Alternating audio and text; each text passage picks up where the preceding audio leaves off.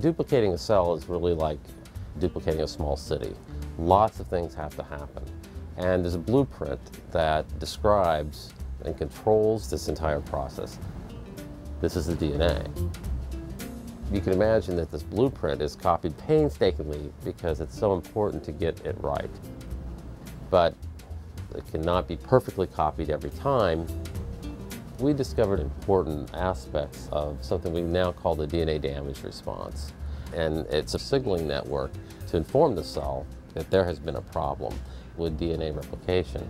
So DNA damage is treated as information, and the cell responds to that information and orchestrates repair.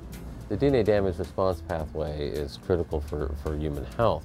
For example, if you interfere with it in any way, you get genomic instability, which can lead to cancer.